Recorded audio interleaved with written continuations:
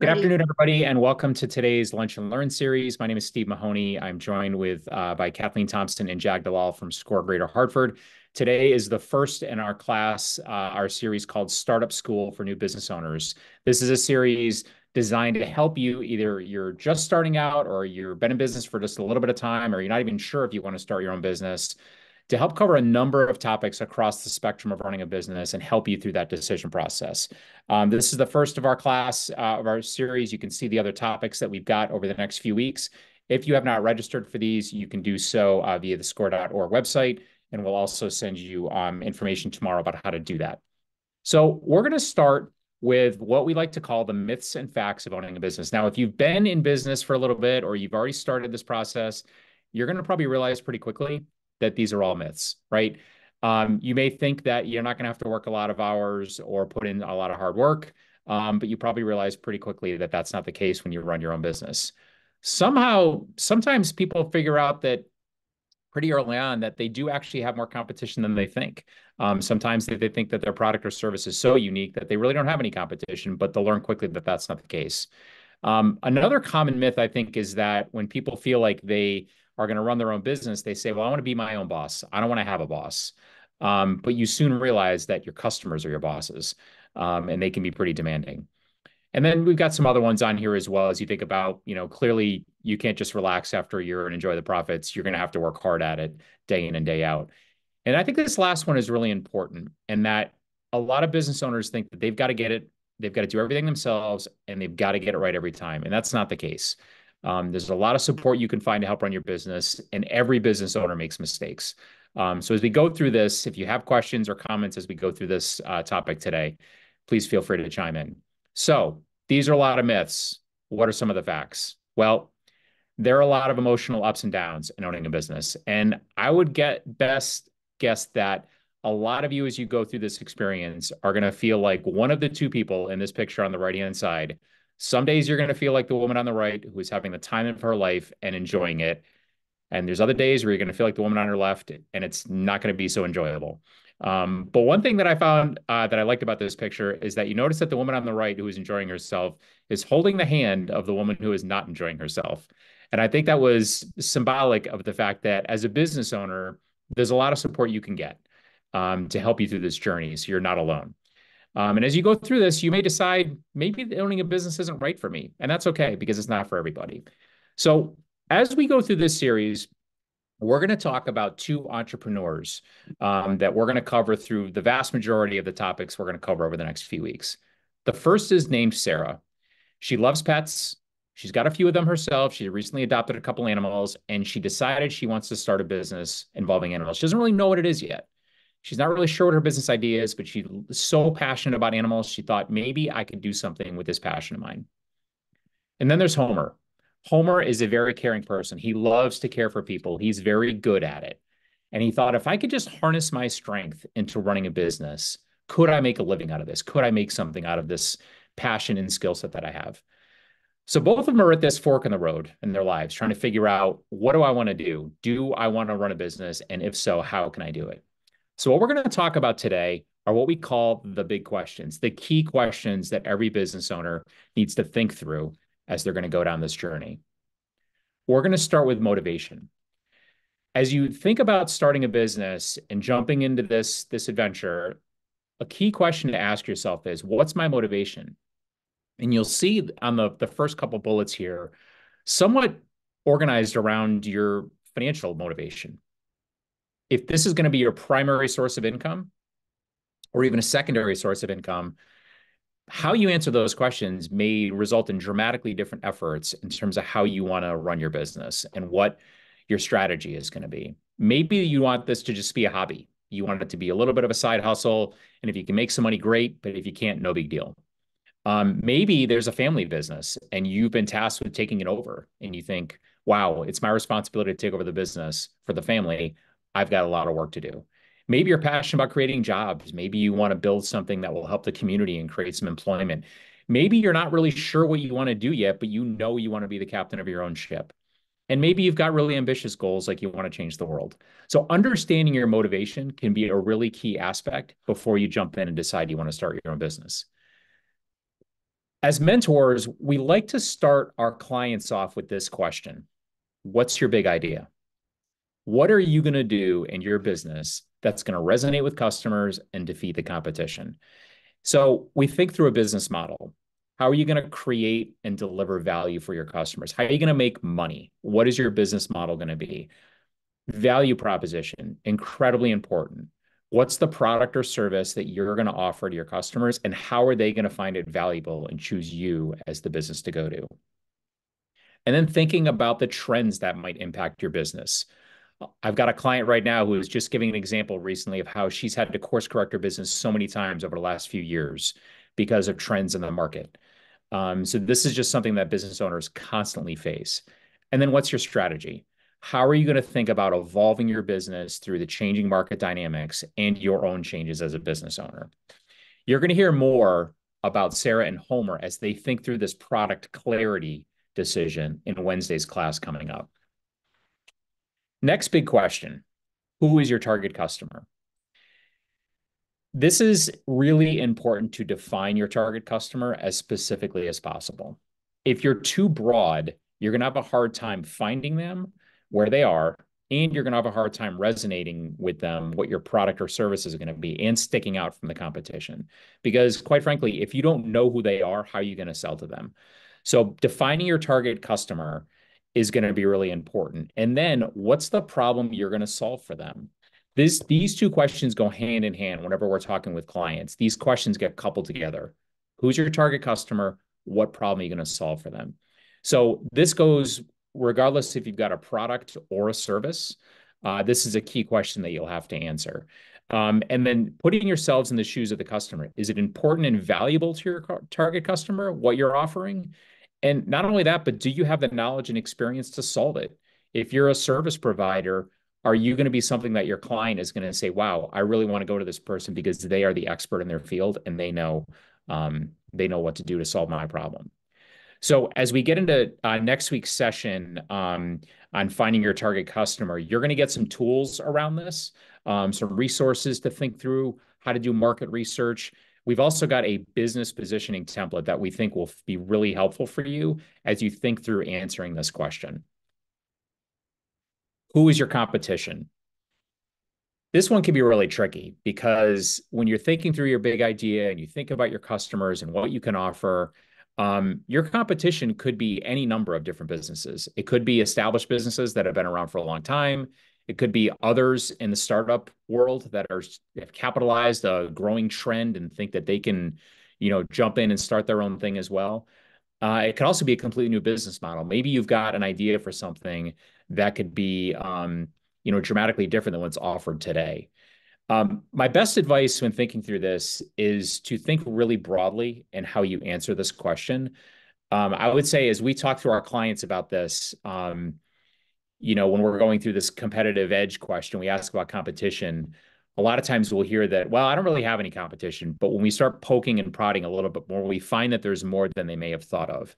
I work in the health insurance industry for a number of years, and we actually faced something like this for a long period of time where there's a period of time we said, well, our competition is just the other health insurers. And then we started to see that there were some really big companies getting into the health space, maybe not health insurance, but Apple developed the Apple Watch. And all of a sudden they started tracking health data to try to sell to their clients they could improve their health output, their outcomes. Amazon decided to get into the pharmaceutical delivery system and they bought up a pharmacy company and started filling prescriptions. All of a sudden, there were some really big players that we wouldn't think of being in the health insurance industry. We realized, wow, these guys are our competition when you think broadly. So that's my best piece of advice as you think about answering that question. Much like the previous two questions where we talked about who's your target customer, what's the problem you're going to solve, the competition question, there's another coupling question that goes with this. Not only who is your competition, but how are you going to differentiate from them? So you can see the different options that are out here. Are you going to be better, faster, cheaper? Do you have your secret sauce? If you're a retail location or a service industry like a garage shop, is location going to be the differentiator for you? This is going to be tricky to do as well. Putting yourselves in the shoes of the customer and thinking, how am I going to differentiate from my competition and get my customers in to see why I'm a better suit for them. One thing that I will give you a piece of advice on, there are times we hear clients say, well, I'm better than the competition because I'm really passionate about my business. Every business owner is passionate about their business. That's not really a differentiator. It's good that you're passionate about your business because that shows you're energetic and you are driven to succeed, but it's not necessarily a differentiator. So just keep that in mind as you're thinking about answering this key question.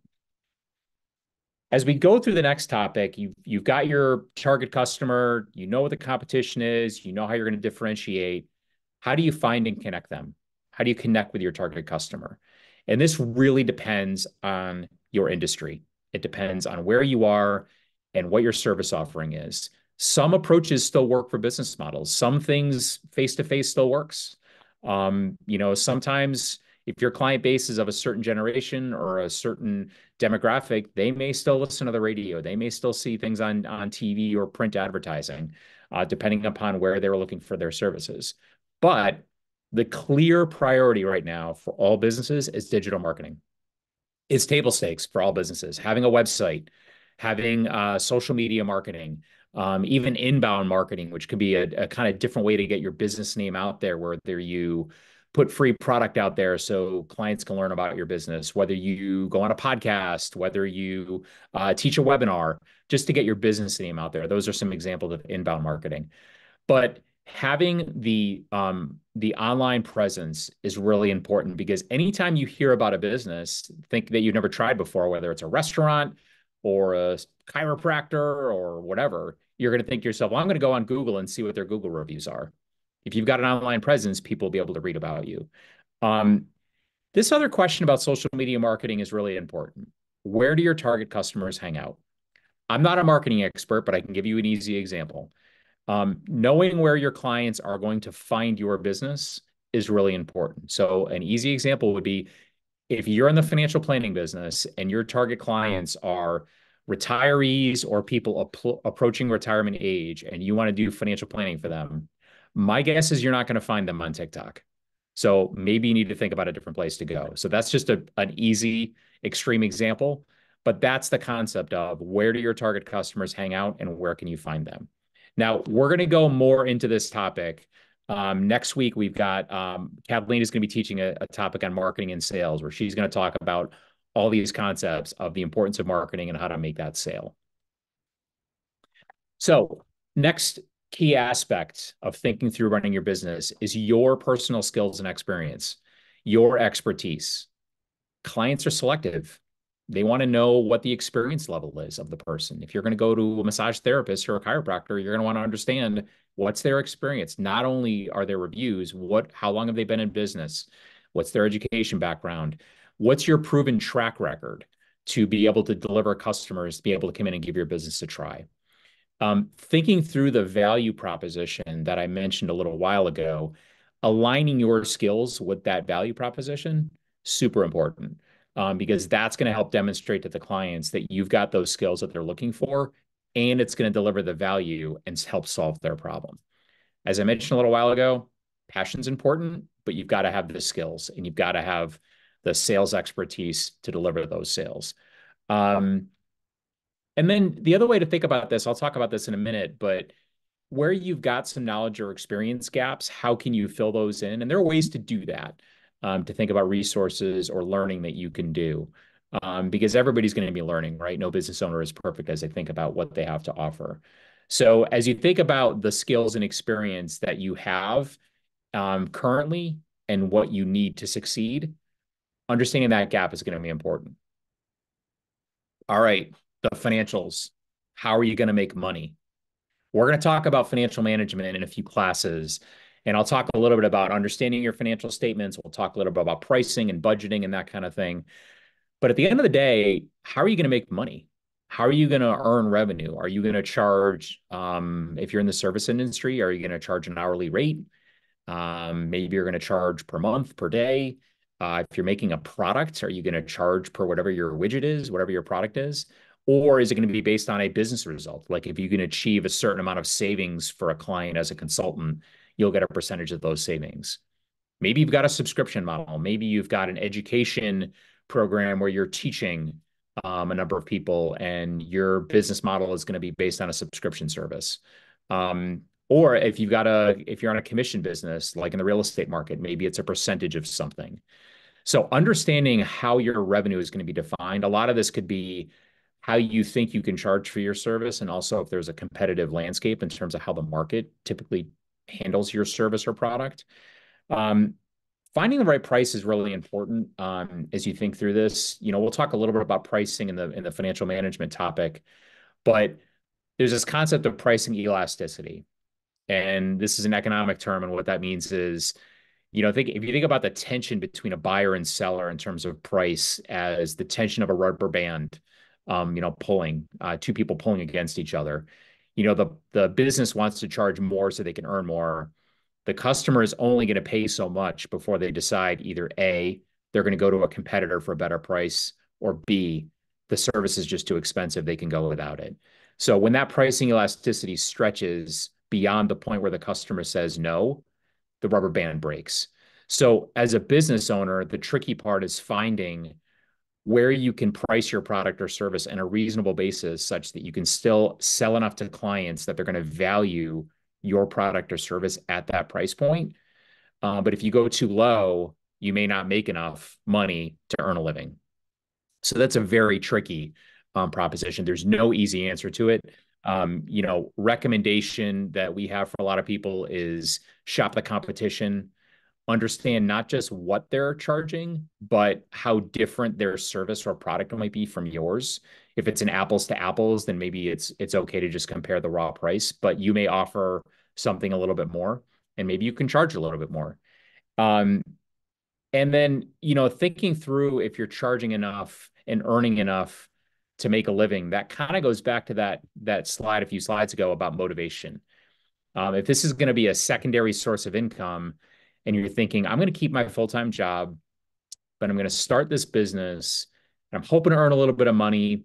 I'm going to see if there's a there. I'm going to just kind of road test this, see if there's demand for this, see if I can make a little money at it. And if I can, great. Maybe I can scale back my hours, my full-time job, and ramp this business up. But that's tricky. If you're trying this to be your primary source of income, there's a lot more pressure on it. So thinking through this concept actually leads into the next topic, which is your business scalable? So what does this mean? Well, this goes back to how big of a business do you need it to be or want it to be at what pace? You need to think through if it's a service business, for instance, how many clients are there that are going to be in the need of my services, and how many clients can I serve per day, per week, per month? Some businesses can be scaled more quickly than others. Manufactured products, software, services may be tricky because you may offer a service to a client and they may not need you, more than once a month or once a quarter, which means you've got find a lot more clients to serve every day, every week, every month, and keep them coming back depending upon what your service is. If you're starting up a hobby business and you're selling craft items, that may not be that scalable because you have to ask yourself, for instance, how many items can I make per day? Not only how many can I sell, but how many can I physically make per day? And even if you're in the service industry, if you've got a service office opening, how many clients can I see per day? If I fully book up, what's the maximum number I could see? And then I've got this bullet down here at the bottom that says do the math, right? Your price per unit of product or your service hourly rate, let's say, your price times the number of units equals your revenue minus expenses equals your profit. And asking yourself, how scalable does your business need to be? You can say to yourself, I can make, 10 widgets per day, or I can see 10 clients per day, but be reasonable in terms of thinking through how much you can actually do each week, each month, every week, every month. So that's the scalable concept right there. Speaking of finances, asking yourself, do you have the financial resources that you're going to need? So some of this comes back to what your income needs are going to be and what your startup expenses are going to be. And are you going to have to spend a lot of money to get your business off the ground even before you earn $1 of revenue? Can you until your business takes off and you can start earning a profit, do you have enough income to live on? If you've got your primary job and you're going to do this off to the side, great. That can help keep you doing that. Bigger demand on your personal life, but financially it might be okay. So doing the math is really important. We'll talk a little bit more about this in the financial management. We're going to talk about cash flow budgeting, not only every month once you're in operations, but more about like how much money do you need to get your business going before you earn that first dollar of revenue. Last bullet here, funding sources. Do you have realistic expectations about funding sources? A lot of times we talk to our clients about what we call the 3 Fs: founders, friends, and families. So founders being yourself as the business owner, putting your own money in, doing a lot of the work yourself in the form of sweat equity. Maybe you can tap into some friends or family members who might loan you some money, or maybe they'd be willing to invest a little bit to help get your business started. That's where a lot of people start when they're just starting out with their own business. The majority of their funding is going to be from founders, families, and friends. You may go to a bank looking for a loan. It's hard to get a loan as a startup business without a long track record. That being said, loans are possible, right? Banks will talk to you. They're going to want to see a business plan. They're going to want to understand your strategy, your product, your service, what's your pricing strategy, marketing, what's your budget, because they're investing in you and they're going to want to make sure that they can get a return on that investment and that you'll pay back the loan with interest. Then there's investors. You could find somebody to try to invest in your business. With that, they'd be taking a piece of the equity of your business, right? They may say, I'll invest $10,000, but I want to own 20% of your business and 20% of your profits going forward. So that's how an investor would work. Grants are very challenging. They are out there. There's a lot of grants that people can look for and find. They're just very competitive because a lot of people are applying for them. Encourage you to research them, apply for them, but don't count on them because they're very difficult to get. Now, we're not going to spend a lot of time on financial resources in this series, but we do have a Lunch and Learn series coming in April that is called Financing Tools for Your Business. We're going to be promoting that in the next week or so. So be on the lookout for that. We're going to be talking about all aspects of financing for your business. And we've got people talking about grants, crowdfunding, traditional bank loans, all sorts of other topics. So be on the lookout for that one. So you got all these things that are going on in your mind. I got to figure out my customer, my competition. I got to figure out the finances, the marketing, the sales. Oh my God, how am I going to do all this? What are all the things you have to do as a business owner? So there's a lot of things on the page here. And some of these you may not have to do on day one. But if you look at what's out here, you've got an operations function, which involves, producing your product, handling supplies with, people that are helping you with your inventory or raw materials if you're in a manufacturing space, finance, accounting, HR, if you've got to hire employees or contractors, there's work associated with that. Maybe you've got to work with an attorney to understand the legal aspects or compliance aspects of your business. Then there's marketing and sales, right? Actively marketing to your clients, finding your clients, making the sale, and customer service. You got to keep the clients happy as you're going through, day to day, meeting their needs. And then there's R&D. Well, you may think that R&D is only applicable for like the IT world or like a highly specialized manufacturing world. It could be for a service business. If you want your service to stay competitive, you have to prove that you've got the cutting edge service and expertise that your clients are going to want. It's a lot on the page. How do you figure out how to do all this? Well, you could hire some employees or contractors. That's one option. Costs you some money, but you might need to do that.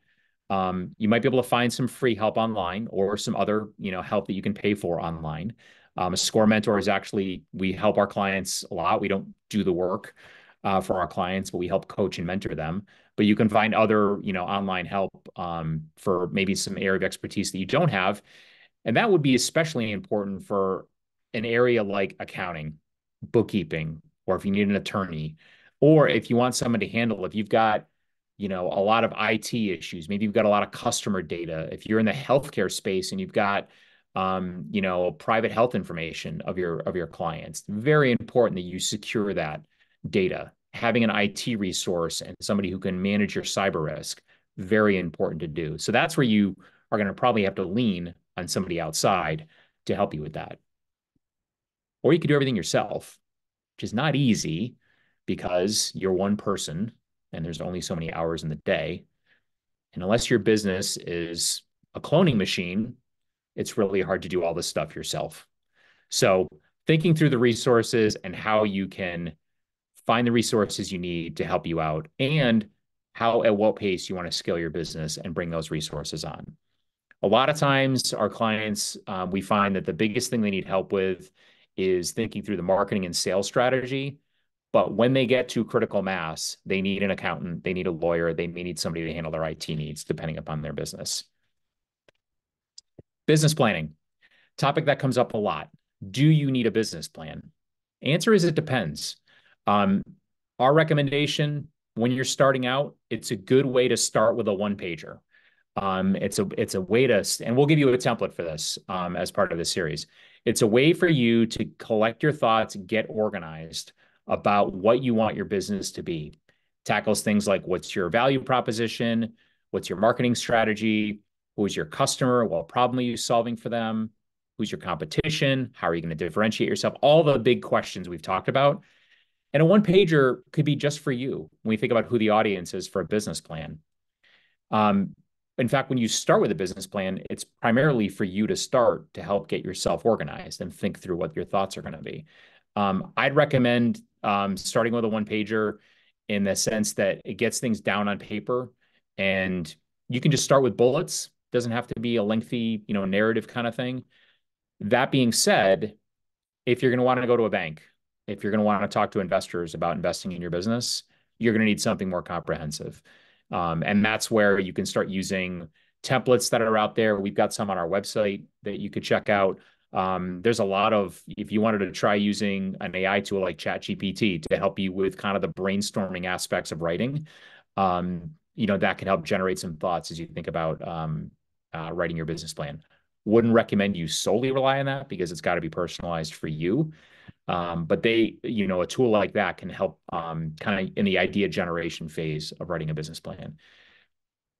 The other important thing to think about a business plan is we call it a living, breathing document in the sense that it's always going to be changing because business conditions are going to change.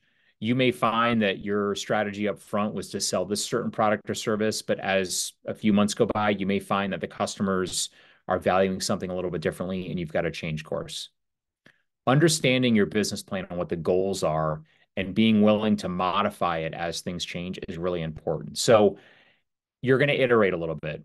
One draft is never enough. You're going to want to think through what are the different ways things have changed and how do I refresh what I'm doing. You don't need to look at your business plan every day, but as conditions warrant and at least every couple months or so, you're going to want to think through, am I on the right path or do I need to course correct? You should always expect to make changes because it never works out perfectly the way it starts.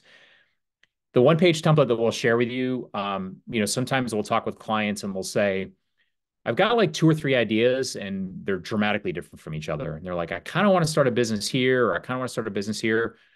Our advice is do a one-pager for each idea, because if they're separate and distinct from each other, you're going to want to organize your thoughts on what that business could look like separately. So one-page business plan, it's a good way to start. As things grow and you start to need more resources and share it with people, you're going to probably need something a little more comprehensive. So as we talk through our job at SCORE and our clients, we support and help them, but we're also trying to be realistic with them. So this is what I call kind of the truth in advertising slide, where businesses do fail, right? It's hard to start a business and be successful. And just some stats you can see in the top here that according to the SBA and the Bureau of Labor Statistics, 20% fail in the first year, 50% by the 5th year. Most common reasons cited. A lot of the things we talked about and we're going to talk about through this series, right? Not understanding the market, right? Not understanding your product or service.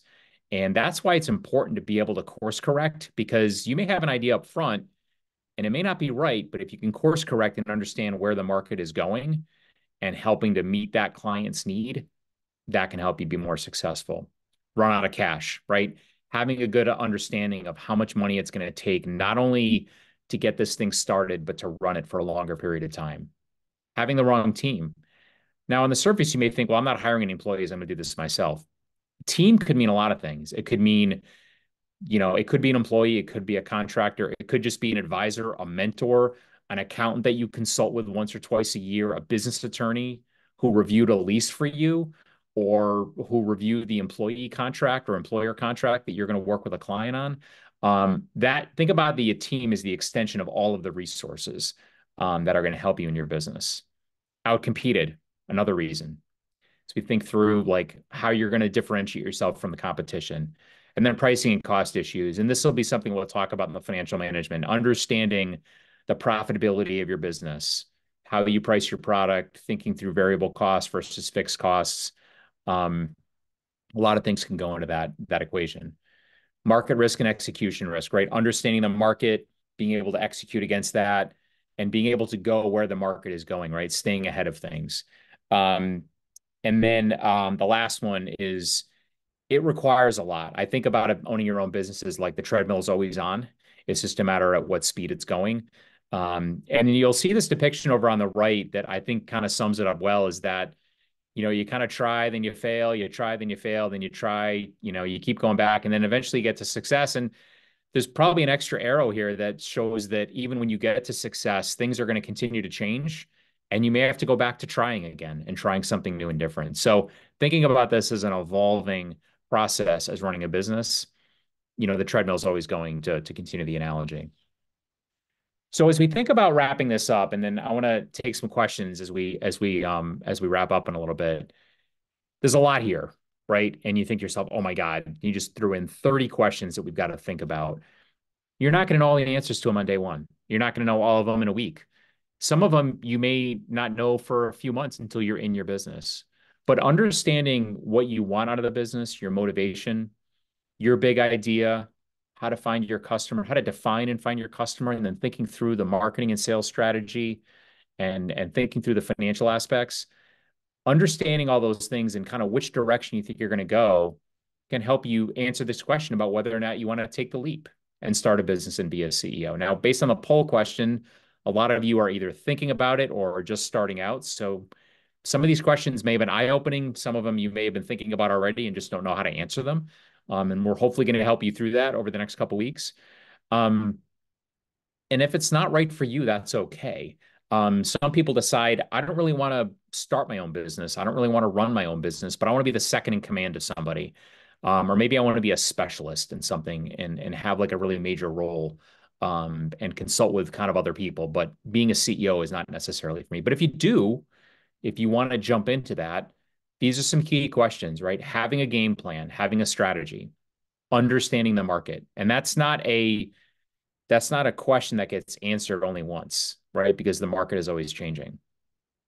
Having the required knowledge and skills of your business and the passion to do it every day. Having the required capital, right? That's all about the financial aspect of it. And then the persistence required to be successful. So those are just some key things as you kind of take away from this. Wow, this sounds really exciting. I've got a lot of key questions to answer. We're going to be back on Wednesday to go through, more topics and more details, but you don't have to have all those questions answered right away. A SCORE mentor can actually help you think through a lot of these questions. And you're going to find that, a lot of these key issues you're going to solve over time. Thinking about kind of moving down a highway and many lanes, moving down on the highway of solving those questions as you get more experience. So what do we have coming up next? These are the rest of the topics that we've got. And today's class was more of a way to have you start thinking about a lot of these key issues, asking yourself these key questions. What are the ones that I know I'm in pretty good shape on? And what are the ones that I know I've got to dig deeper on because I'm a little bit weaker? So as you think about these topics and go through this, maybe go back and you'll get the presentation tomorrow. Maybe go through the document and think to yourself, if I had to rate myself on a scale of 1 to 10, what are the areas that I am really lacking on that I've got to improve on? And what are the ones that I think I've got nailed pretty good? So these are the topics that we've got set up for the rest of the series over the next couple of weeks. On Wednesday, we're going to be talking about using Sarah and Homer as specific examples. We're going to go deeper on a lot of these topics over the next couple of weeks. The first one is how to define your product and service. We've got some folks who are on the series, who are on the call right now, who are in the product business and some in the service business. We figured that was the case. So we're actually going to cover both because they operate very differently from each other. So we're going to talk about a product business and a service business and how to think about identifying and defining that product or service for your customers. Next Monday, we're going to talk about finding your target customer, market research tools, how to think about the funnel of information that's out there, and how to narrow in and finding your target customer. Then we're going to go into marketing and sales, right? You've defined your product or service. You figured out how to find your target customer, and now you're going to go market and sell to them. Business and capital management is super important for the success of a business, both on the startup phase and long-term phase. So we'll go through that in our fifth class. And then the last one, I would consider a lot of the intangible skills of running a business: prioritization, task management. There's only so many hours in the day, but how can you think about prioritizing things and getting everything done that you need to? We got a lot of resources here, a lot of information on the page. Don't worry, you're going to get a list of these. And if you missed this at the beginning, we'll have a link to a resource website where you're going to get the documents and templates and links to all of these things that we're sharing throughout the series. So you can check that out. But just a couple that I'll mention now. You'll get the one-page business plan that I mentioned earlier, and an additional document that has some guidance about writing a business plan, which I think you'll find helpful. There's a great podcast that Kathleen recommended called How I Built This. It's kind of a lot of different examples and stories about entrepreneurs and how they started, whatever their idea was. The SCORE website is a great resource. You can sign up for a mentor there. We've got workshops and on-demand recordings of training webinars, and then we've got a number of tools and templates that you can access for free. The SBA.gov is a great website to access information about how to, their lender match program is a good way to think about finding a financing resource for your business. And they've got just a number of resources, especially in some specialized things like government contracting. As we were mapping out this series, we decided not to spend a lot of time on some of the transactional type things like getting a license or a permit or figuring out sales tax and, how to start, register your business, because you can do all that through the Connecticut business website, which is very good. It's business.ct.gov. We thought we would spend a lot of our time on what we consider the more strategic aspects of running your business, like marketing and sales and product and customer identification. But you can go to business.ct.gov to check out information on those topics. And then just some other community partners, in addition to SCORE, that can be helpful depending upon the nature of your business. The Women's Business Development Council, the Small Business Development Center, and then the Community Economic Development Fund is another great resource, not only for helping with financing, but they also have a continuing education program on their website as well. So you can check them out. And the last one is Google. Knowing how to search, of course, most efficiently is the best way to go, but you can really get a lot of resources out there when you're searching through Google and YouTube. Another good way to learn, different softwares or get reviews on different things. So just a handful of resources, but just kind of the first of many to come as we go through the next couple of weeks. So with that, I think we can open it up for Q&A. Any questions that folks have? And before we jump full into the Q&A, Kathleen has a brief poll about obtaining a SCORE mentor. If you are interested in getting a SCORE mentor, click yes to the second question, and we will reach out to you on the best way to do that. We will only email you once. You will not get bombarded with a lot of emails. And if you don't, that's fine as well. But we wanted to offer up that service and give you some advice on how to do that. So Kathleen, with that, are there any questions that have come in from the group in the Q&A box or anything else that you've added to what we've talked about today? There are no open questions at present. Many of them were about SCORE mentoring and stuff like that, so I answered them while you were talking. So the floor is open in terms of the Q&A box is wide open for anyone to ask specific questions about your own business, if you would like, or general questions about what Steve just said. And we just got one. So far, I have registered the business, built and launched my own website as well as a business.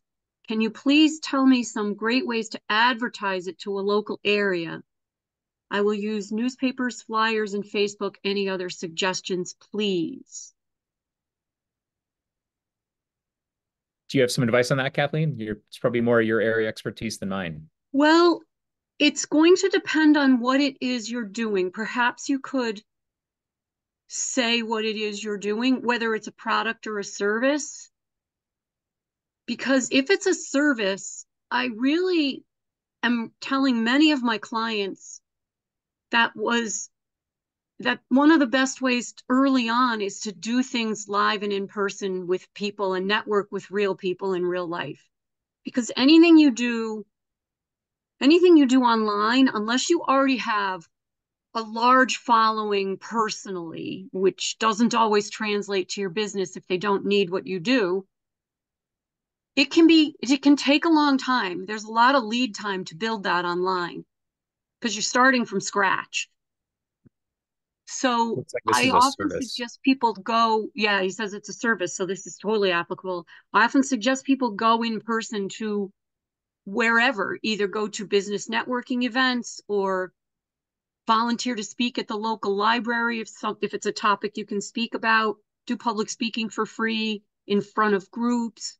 Another way that's possibly useful is Facebook groups, because LinkedIn has groups. They're generally mostly just spamming each other, which isn't that helpful. If you find a really good LinkedIn group, that's awesome.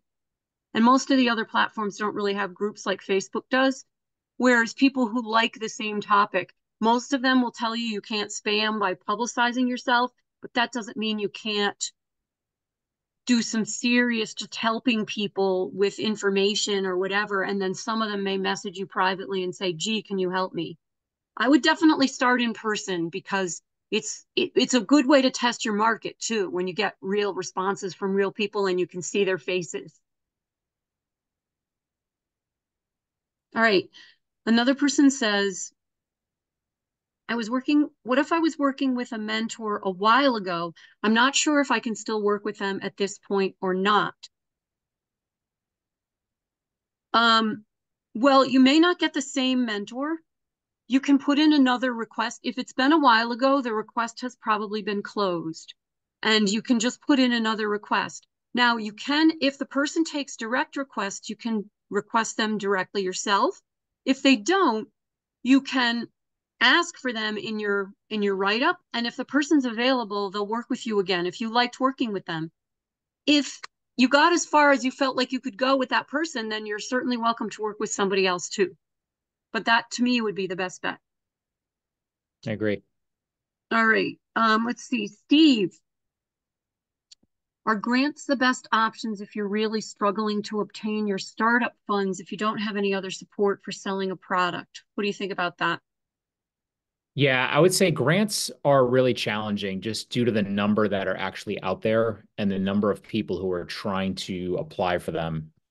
So it's just there's no other way to describe it other than it's very competitive. They are out there, but you've got to work at it, you've got to research it, you've got to apply for it, and you got to follow up on it. So yes, continue to look for them, but I wouldn't necessarily count on them. I think the best option is really trying to think through, financing the startup of your business yourself, or if you can tap into some family and friends who can help you get going. And then, you can look at the SBA's website if you want to think about a lender, right? They have a lender match program. The SBA doesn't provide loans. Their mission is to help connect business owners with lending organizations. But it's challenging to get a loan as well if you don't have the track record. But it's worth checking out to see what's out there. But it can be competitive.